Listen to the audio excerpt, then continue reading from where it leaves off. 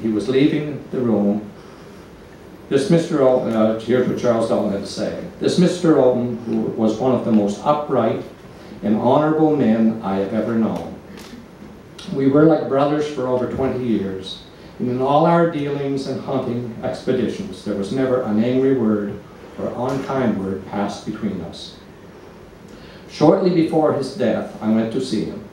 When leaving him, he embraced me and said, "Charlie, I'm not going to live very long, but when I die, I want to go where you go." I think this was the finest tribute that was ever paid from one friend to another. Mr. Oldham was a great fox man and was a great factor in developing the famous Dalton line of foxes and putting Prince of Wales in our district.